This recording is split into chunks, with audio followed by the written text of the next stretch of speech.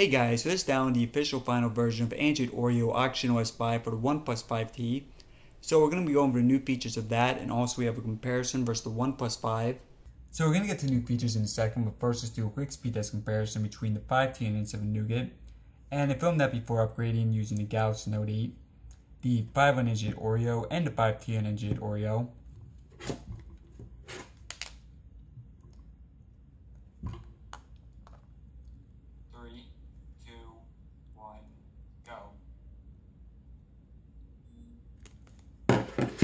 Now, both of these phones extremely fast booting up, some of the fastest on the market.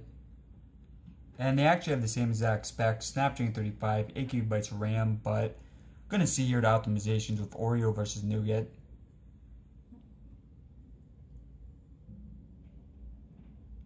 So, almost identical booting up, and definitely faster than Nougat. So, next we have a speed test between the 5 and the 5T, and both of them are on Android Oreo. As you guys see, everything's closed out on both. First up, we have NBC. Extremely quick on both, a bit faster on the 5T. Spotify. Once again, narrow margin there for the 5T. YouTube. Extremely close there. eBay. Once again, very, very close. iFunny. Yeah, almost neck and neck there. Amazon. That one going to the 5. Photos.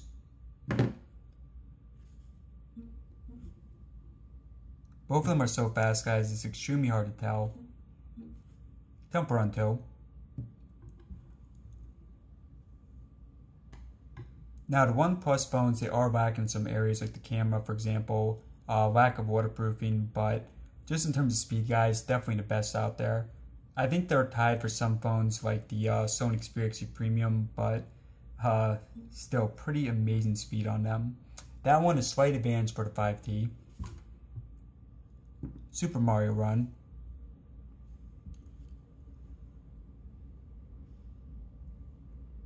(5T). Subway Surfers.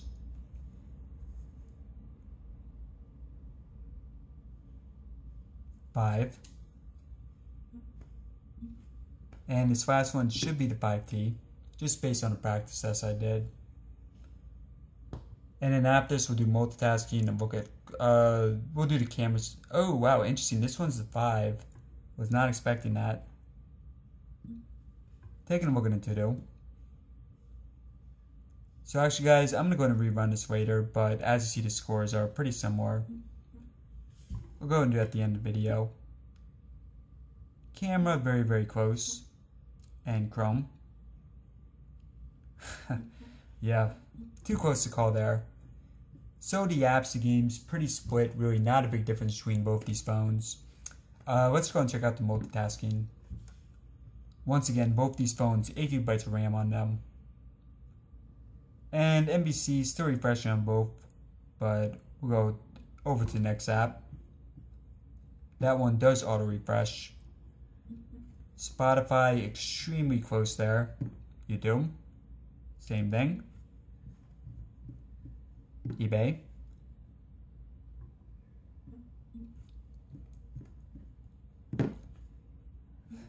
Yeah, so none of these restarting, really excellent signs here.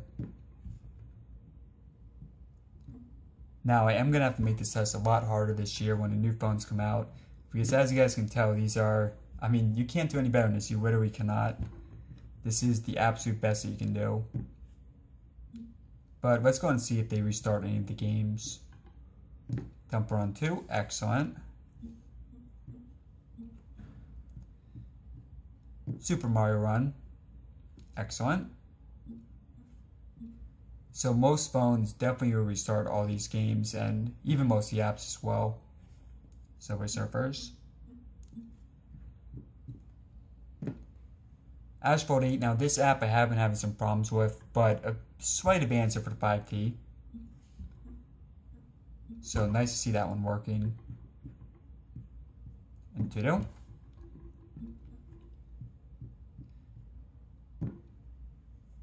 Camera. So maybe the 5T about 1 millisecond faster than the 5, but obviously extremely close between both of them. So I'm filming this part a few hours later. I went ahead and reran the Antutu benchmark on both. And as you guys see, a higher score on the 5T, 192,000 versus 190. And let's also do a quick comparison of the camera speed and the fingerprint scanner. And I'm going to bring in Yard Yoshi for this.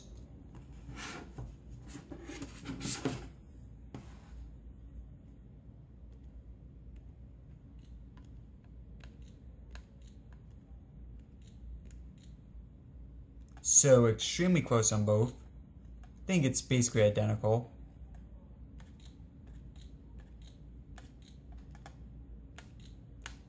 Yeah, it's identical for both. And look at the fingerprint scanner. And one thing I really like about the 5 is the fingerprint scanner is right here on the front. While with the 5T you do have smaller bezels, but that means the fingerprint scanner is over here on the back.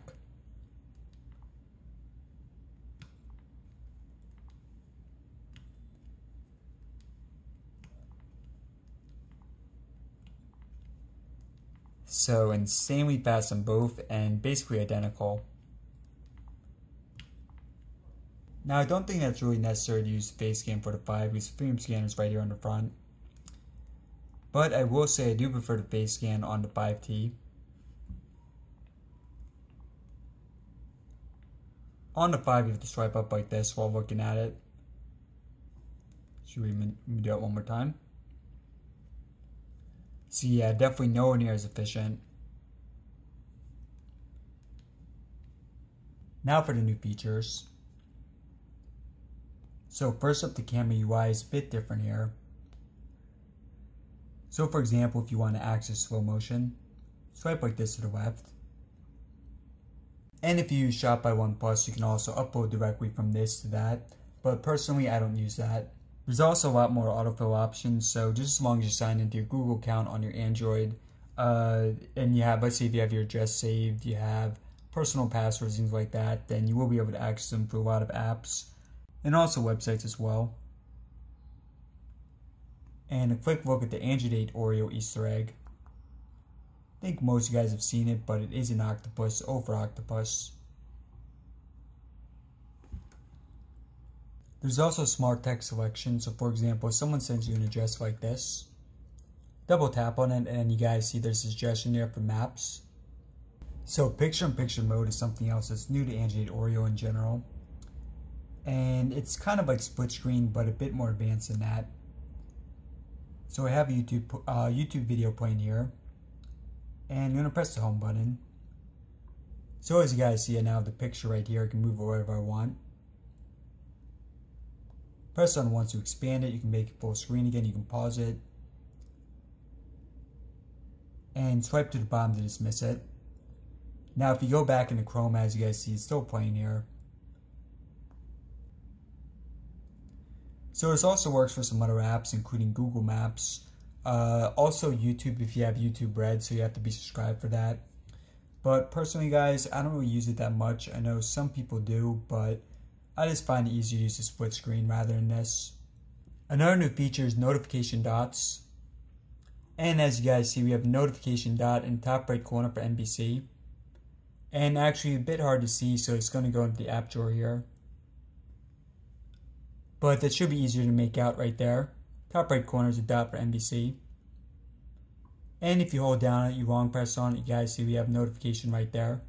And some options as well. There's also a bunch of new emojis and also slightly different designs for them. The quick settings are also slightly different. So you guys see if we swipe down once in the corner here, there's a settings button. Oops. Settings button. So you don't need to swipe down twice for that. Now there's also an additional column here on the right side for the quick settings. So look at Nougat Nougat here on the left side. Actually, I'm going to fast forward. As you guys see right there. So one additional column, also if you go like this, you now have an option to snooze a notification. There's also other fixes, bug fixes, optimizations, and minor updates to some apps, including the clock and the calculator. So honestly guys, the Oreo update is not extremely exciting across any of the phones, not a huge update, but I will say, at least for the 5T, definitely is faster. Definitely the multitasking, that definitely improved the boot up time. I think the app's about the same, but at least I did see some improvements there. So thanks everyone for watching. Let me know in the comment section below if I missed anything. Now if you liked the video and want to see more, you can press the button below there. Or you can press it in the corners for another video right now. And as always, thank you for watching.